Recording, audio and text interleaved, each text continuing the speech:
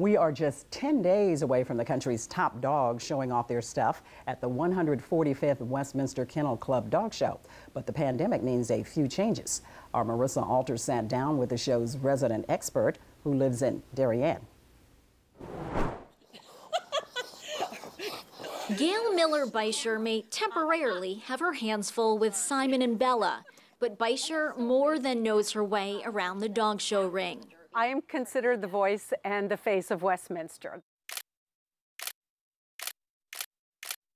Bisher is the communications director for the Westminster Kennel Club, as well as an on-air analyst for its iconic dog show, typically a winter event held at Madison Square Garden. It's the first year that it's not happening in Manhattan. So it really is historic, and of course that's due to the pandemic. The nation's top dogs will spend a weekend in the country at Lyndhurst Mansion in Tarrytown, New York. The expansive grounds will host more than 2,500, including 200 breeds, all competing for the title of Best in Show.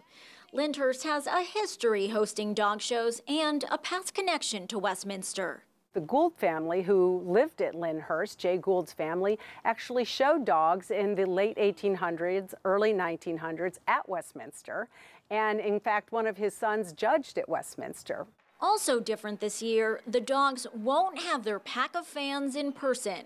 There's no spectators for safety reasons, but Bisher says coverage is expanded with every event and round aired or live streamed. One of my favorite parts of the show is really just celebrating dogs and thinking about the history that in 1877, at the very first Westminster Kennel Club Dog Show, people were doing the exact same thing we're going to be doing in a few weeks, which is celebrating dogs and our love of dogs. In Darien, Marissa Alter, News 12, Connecticut.